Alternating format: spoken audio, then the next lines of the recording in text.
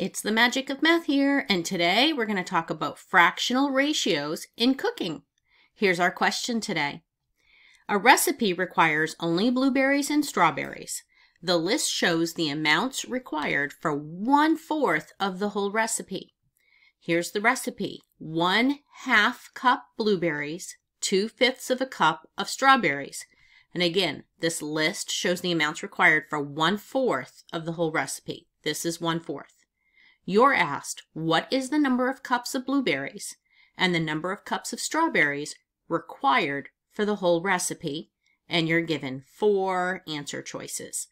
So I'm going to have you pause the video now, show your work on your paper, select your answer, and then come back and hit play to see the solution. Welcome back.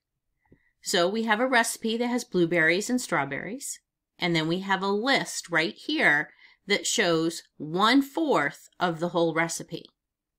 And we're asked right here, so 1/4, 1/2 cup blueberries, 2/5 cup strawberries, and we want to find a whole recipe. So 1/4 is this. So let's make what you could call a table or a tape diagram. And I have 2 ingredients. I have blueberries and I have strawberries, and this represents 1/4.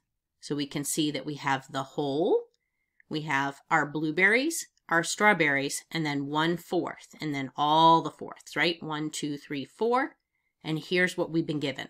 So let's put in our value. We know that our blueberries is 1/2 cup for 1/4 of the recipe, and then we have 2/5 cup of strawberries. So this is 1/4 of the recipe. We need to fill in the other 3/4 to make a whole. So let's go ahead and do that. 1/2, 1/2, 1/2. So now these are 4/4 to make a whole. So now if we add these all up, 1/2 plus 1/2 plus 1/2 plus 1/2, they all have a common denominator of 2. We add the numerators, which is 4. We are going to have that equal to 4/2. 4/2 can be simplified to 2. 4 divided by 2 is 2. Remember that fraction bar is also a division symbol. 4 divided by 2 is 2. So we know that for 1/4 of the recipe, it's 1/2 cup of blueberries, but for the whole recipe, it's 2 cups of blueberries. Let's look at our answer choices. We can see that A is incorrect because they said 1/8 of a cup. B is incorrect because it said 1/8 of a cup. And C and D both say 2 cups of blueberries. So we know that it's either C or D. Let's go figure out how much strawberries we need to have a whole recipe. So 1/4 of the recipe is 2/5 of a cup. So we're going to put 3 more 2/5 of a cup to have all the whole recipe. So we're going to have 4/4. So when we add these all up, we have a common denominator of 5.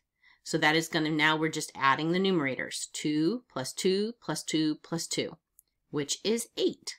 So we're going to say that this is equal to 8/5 for the entire recipe. 2/5 for 1/4 of the recipe. To make an entire recipe, we're going to need 8/5. We can rewrite this as a mixed number.